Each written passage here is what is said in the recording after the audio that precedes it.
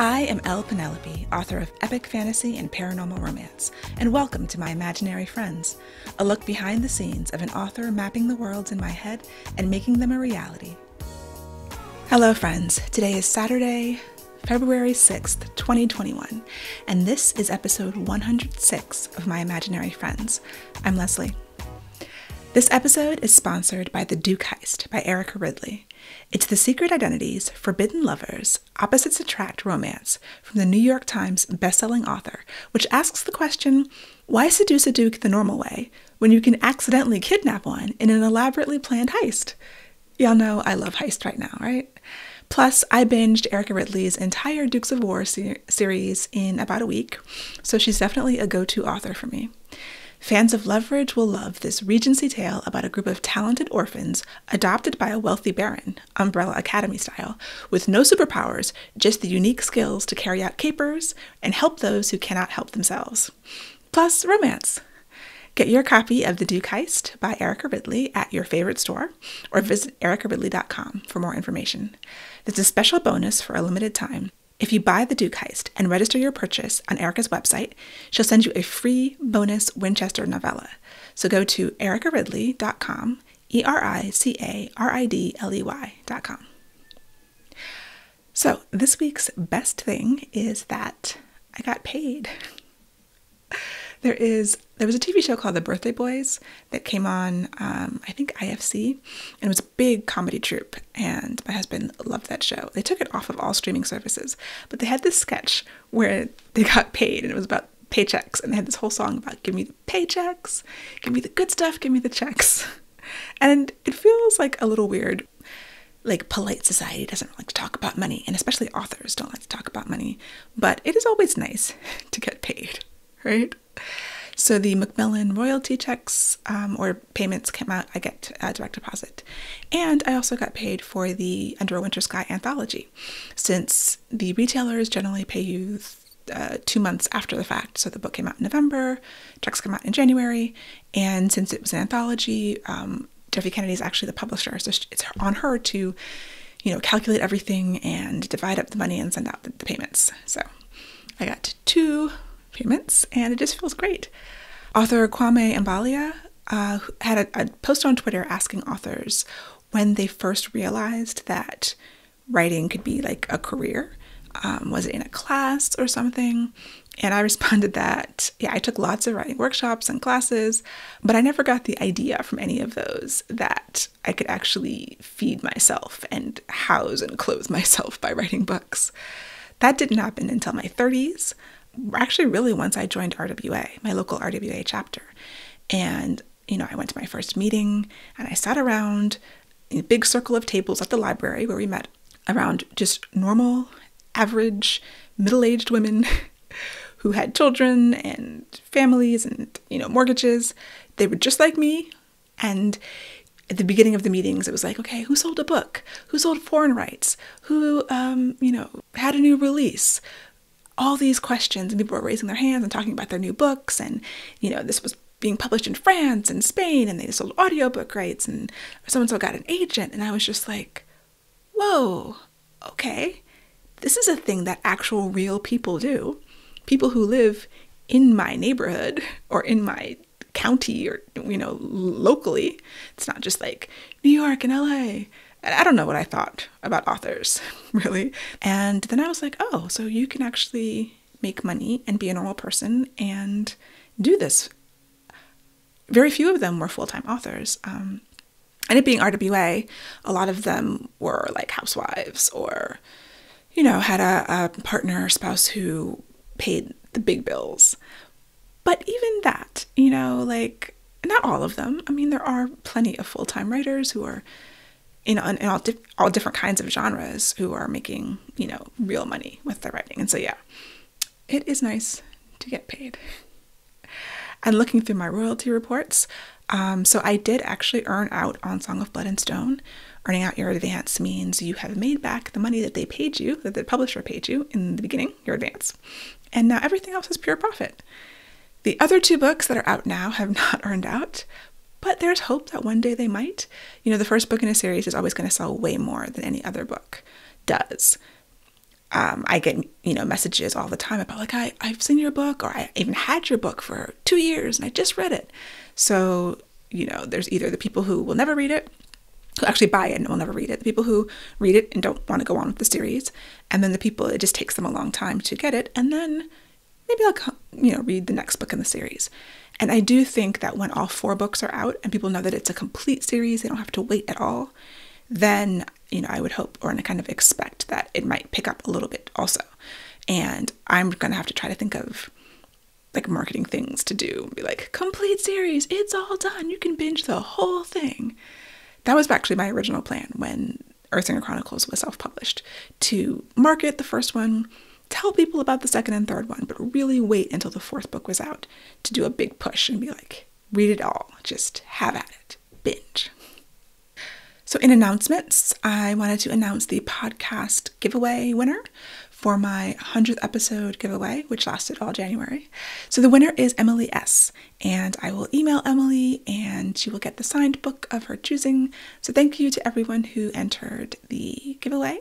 I will be doing another one shortly. I was gifted a book that looks really cool that I want to give away.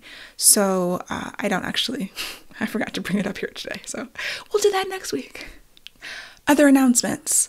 Pharaoh Feb is going on, Fantasy Romance February, so definitely check out their website, pharaohfeb.com. They're on Instagram. There's lots of author spotlights, there's lots of events. I will be participating in an event, a panel discussion on Saturday, February 20th, and I will put a link into the show notes for that. That should be fun.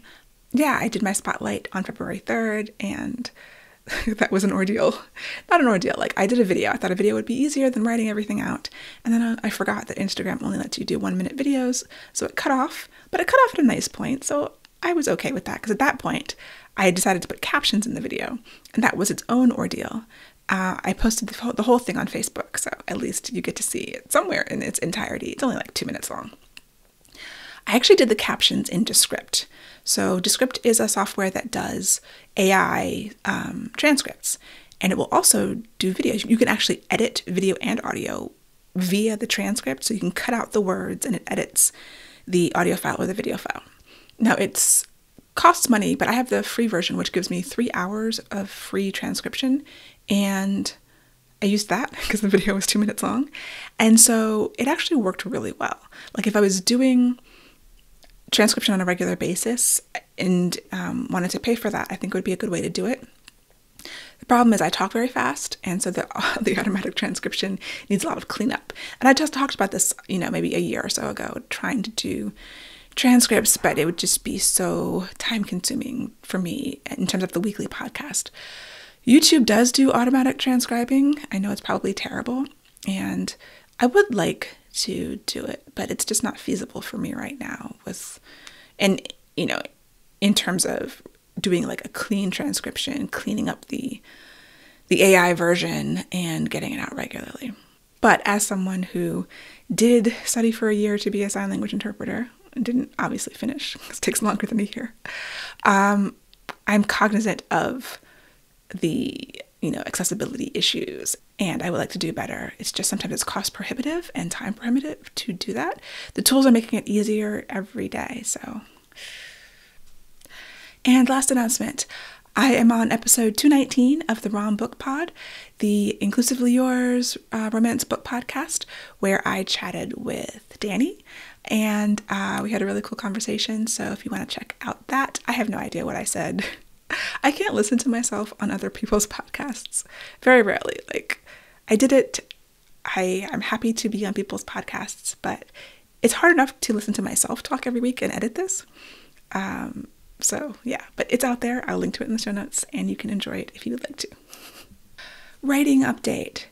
So as of yesterday, I am at 47,427 words in the 1920s fantasy heist manuscript. I got through the midpoint, the big scene that I talked about last week. It did take a lot out of me. I actually had to split the chapter into 2 chapters, so it took even longer than I thought it was going to take. But then, as I was lamenting that, as I moved into the next chapter, I realized, I can combine 2 other chapters. So it ends up being the same number of chapters. I'm still at 29 chapters. and I'm only a couple of days behind my schedule. And it's really interesting. So I was writing chapter 14, I think, and I was talking to my friend about how great it felt. Like, I love this chapter. It just came together so great. And then I started on chapter 15, and it was the exact opposite feeling. I was like, this is drudgery. I am not enjoying this. This chapter has to happen. I can't cut it. I need it to get into the next thing, which when I got to the next thing, I liked it again. It was just this up and down sort of manic feeling. I hate this. I love this. This is wonderful. And I was just being, just having whiplash about the whole experience, which is par for the course. Like, it happens. But it was just so funny because literally the day before I had been talking about how great the scene was, and I just love these characters and the way they were interacting, and everything felt great. And I should have known that I had spoken too soon. And then it was like 3 or 4 days of drudgery as I tried to figure out what was happening. I don't know why I didn't like that scene. And I have a feeling it'll be one of those things where I look back in a year and I'm not going to remember not liking writing that scene. Sometimes when you come across a scene that is difficult to write and that you hate, you really need to take a step back and be like, is something wrong here? Is it the story? Is it the motivations? And it wasn't even that I was blocked. There was some procrastination in it because I actually didn't want to write the scene. And I sat down, forced myself to do it. And I got through it and I revised it. I think I have one more pass left to go on it. And it's fine. It needs to be there. It sets up something. It's very important because it's like the first half of the chapters that I split into 2. So chapter 16, the second half of it, I love. Chapter 15, I don't. And I wonder if it was just because I had to really figure a lot of stuff out and I didn't know going in, and it was difficult and it was like taxing emotionally and creatively. But it did feel like drudgery. It was like writing the words. It was also taking place in a factory sort of, and I don't know how to make the thing they're making in the factory. And I did a little bit of research, just enough to get by, because the character doesn't know how they make the stuff either. So she's walking through, she's looking at machinery, and she doesn't know what it is. I don't really need to know what it is, but maybe I would feel better if I actually did. But that felt like more procrastination, like I could research exactly how they make this thing and become an expert in it. But my character still is not going to know that. So it's not necessary for the words on the page. I do think the way I write, it would have made me feel better about it. So there's a bunch of things happening. There's also some magic system stuff that I still haven't quite figured out. And I'm going to have to figure out in the last pass. Because I'm introducing sort of almost a new aspect of the magic. It's something that I have actually laid the groundwork for earlier. And that was nice because it's one of those things where I didn't realize I was laying the groundwork until I got to this. And I was like, oh, I can use that. I had this little seed of a thing that I wrote and I didn't know why I wrote it. And now it's like, that's why I wrote it. But it's still a little seed and I still don't know the ins and outs of it. So I guess I'm saying, like, I'm the kind of writer that I feel best when I know the ins and outs of everything.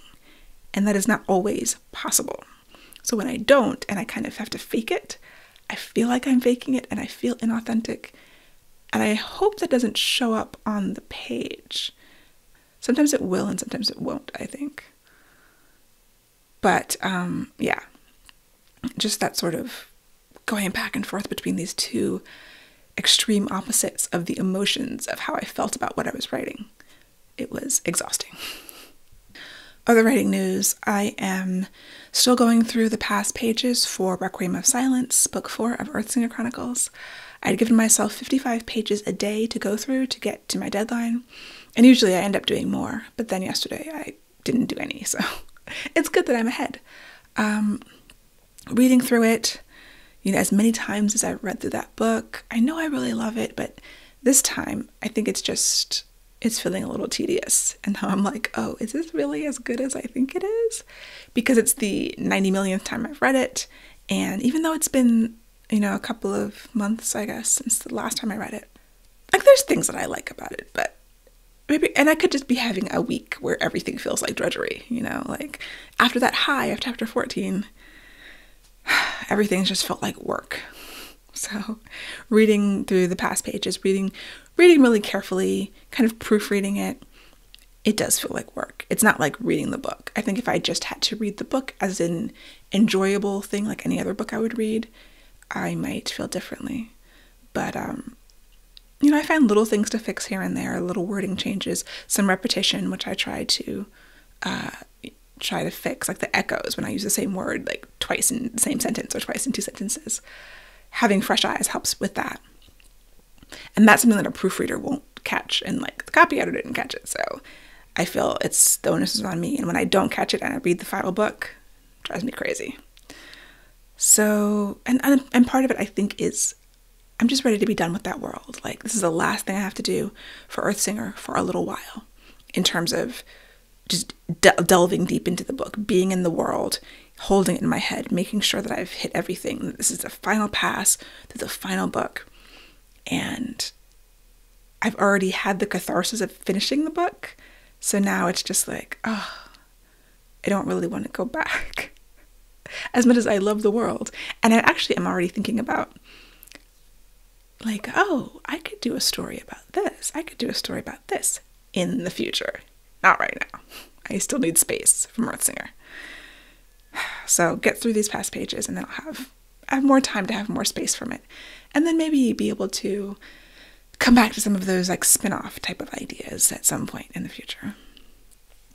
There was a little bit of controversy in the writer world. I don't know if in the romance world, I guess.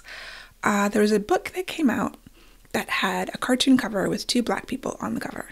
And it looked like it was a new pen name for an author. There were no author photos. There was just an author logo. And the first person I saw who talked about it was Chelsea from Melanin Library. Shout out to Chelsea. And kind of saying, support Black authors during Black History Month. By the way, this book was not written by a Black person, and showed the author photo, which is a very white presenting person.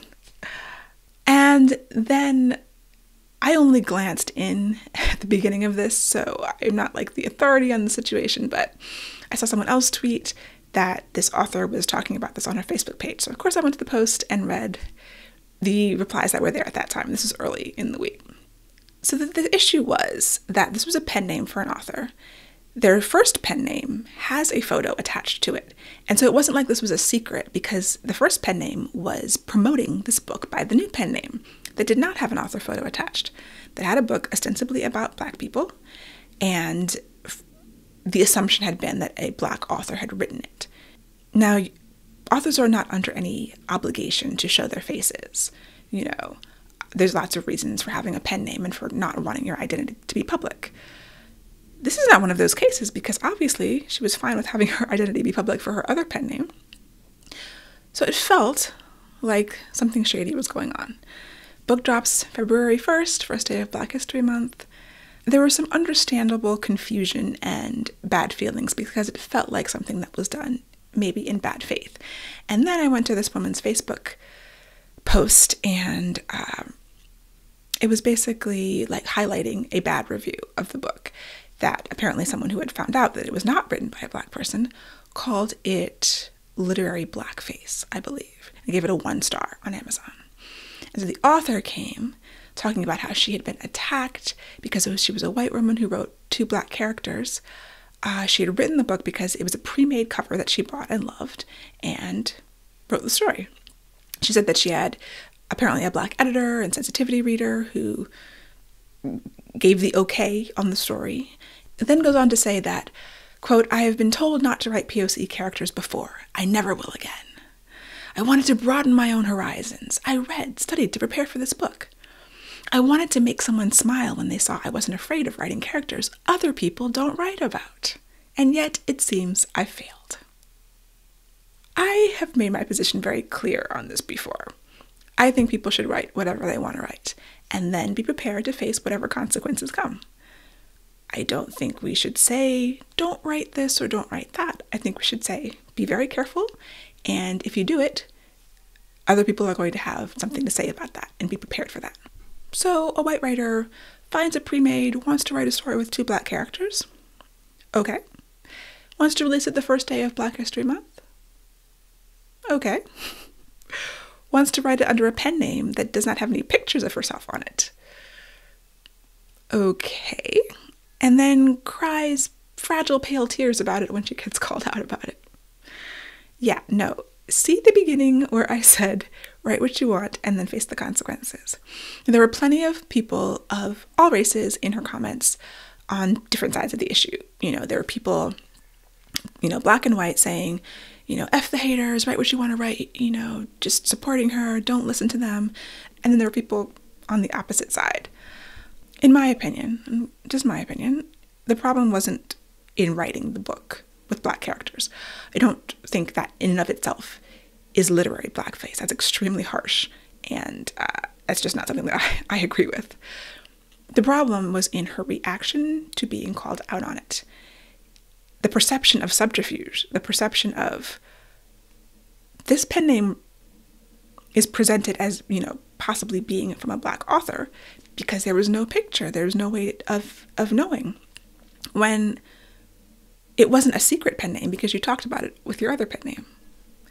And then this, woe is me, people told me not to write POC characters, I never will again. Okay. There were great responses in the comments. A friend of the show, Kenya Goribel, shout out to Kenya, had a comment that I thought was kind of hit the nail on the head from my perspective. She just talked about how, having not read the story, we can't really judge. But if your story is trauma porn about black people and the conflict is based in their blackness, then that's basically not a story that you are equipped to tell. No one is saying don't ever write characters of color. I would say if you're writing characters of color and the point of the book is racism that they're experiencing and their reaction to it, why are you writing that? Again, write what you want, but there are going to be very steep consequences for that decision. And then if it's just, a story that could have been anybody, and you just made them black, and there's nothing culturally or personally, emotionally in their experiences or in the story that feels black to black people, you're also going to get feedback about that. And as well you should. We put things out into the world and they become the audiences. So you either put them out standing behind what you did and willing to listen to the feedback. If someone comes at you and says, I think that you did this wrong. I think that this was hurtful. I had this reaction for X, Y, and Z reasons. Then the onus is on you to at least listen to that, to hear it and take it in, and then decide what you're going to do after that. This reaction was a problem, in my opinion. And apparently she took the book down. I didn't really look into it anymore after that, after my initial perusal of the post in the comments. But I did see someone tweet about she took the book down. Consequences, they are a real thing for most people. Maybe not Republicans, but if she was sincere and took the steps, had sensitivity readers, studied and educated herself in some kind of way about writing black characters, then she would be able to stand up for what she did. And considering the fact that she did not stand up for what she did, she must have felt that what she did was wrong, because it seemed like there was just as much support for her as there was criticism. And, you're not going to make everybody happy. That's just impossible. But if you know in your heart that what you did was wrong and that what you did was shady and that you were trying to hide behind something, then that's probably the right decision to take the book down. We are in interesting times. We are in difficult times for people navigating these questions of race and marginalization and who can tell what story and who has the right, I continue to be an advocate for radical free speech, probably more than a lot of people that I'm seeing in this industry, just because I worry about the gatekeepers. I worry about someone saying you can't do this to somebody and then it being turned around and kind of blasted back on people it wasn't intended for. My husband was listening to an interview with this guy who apparently used to be the head of the ACLU, And I don't know anything more about him, but I was just listening to this interview, and he was talking about some college campus, and they had, this was maybe a few decades ago, I think, they had, put up some rules about like behavior and like a code of conduct type of thing. And so that different groups of people were involved in this. And one group was he called them Zionists. I don't know if they were Israeli students or they were just Jewish, but the term was Zionists. And they were part of this legislation for like equality and, anti-racism and all of that stuff.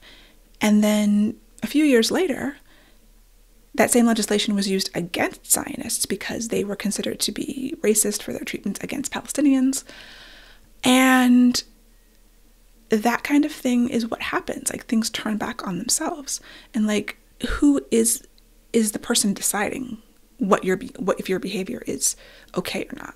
You have to really look at that. Like, can this be turned around on me because of my beliefs and my ethnicity, tradition, marginalization, whatever it is?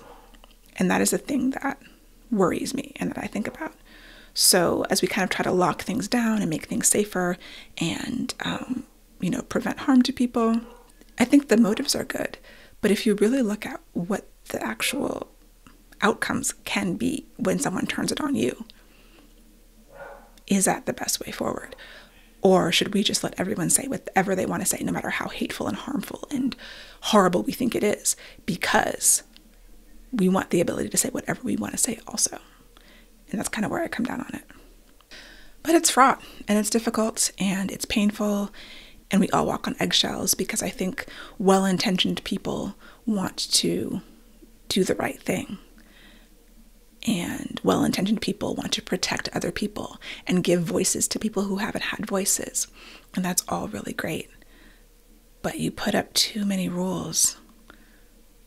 Just like in the news, they're talking about trying to have anti-domestic terror legislation. And then some civil rights people are like, hey, that kind of stuff actually harms Black and brown people the most. So slow your roll. I see that. I definitely see that.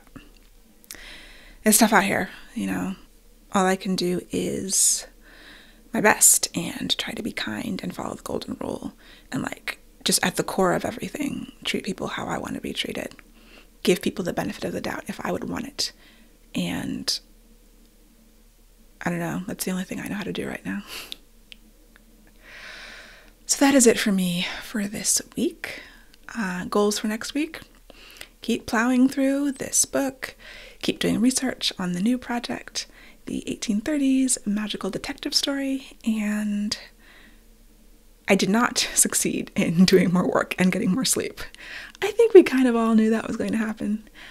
So I will focus on getting more sleep this week. That is truly a goal because I'm feeling worn down, and the next couple of months are going to be super busy. So I need to not feel worn down. Going to bed early is so difficult. I'm going to try to do it though. I have been getting through my to-do lists though, which is nice. Mostly through them.